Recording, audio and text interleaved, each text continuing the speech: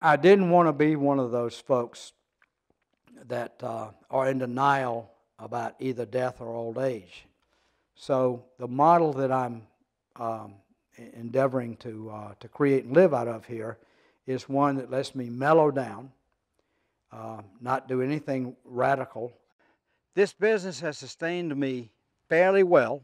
I own this house. I'm single, divorced, for for about 30 years. People like this. This is an incredibly beautiful piece of terrain, and I'm fortunate to be the steward of it. We honor the four directions. We honor the east, we honor the west, we honor the north, we honor the south. There's a teaching that goes with each one of them, of course. We honor the sun, the sky, the air, the earth, and the fullness thereof. We are one. We are one.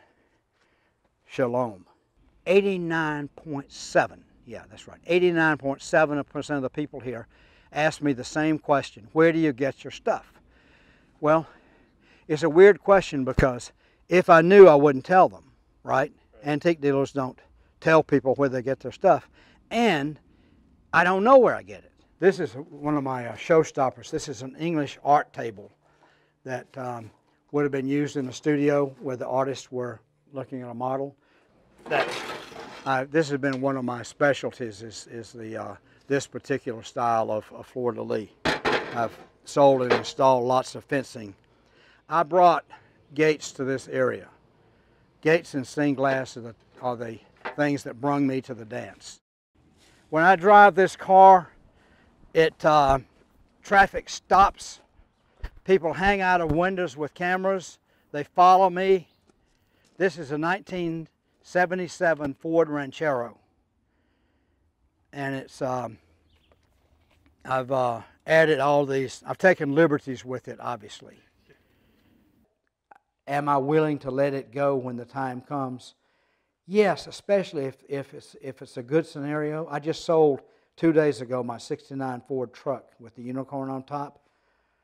That could have been really difficult, but I sold it to somebody that appreciated it, understood the history of it, values it, as opposed to just buying an old truck that they're going to, use as a toy. I'll sell things for 50%, and I'll pay off all my credit card and home equity debts that I can, and I've done that successfully. And let people have a good time.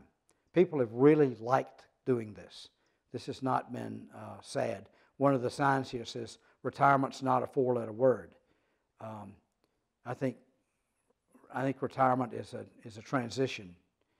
This acre and a quarter, I estimate, is going to be the showroom when the last unicorn reincarnates.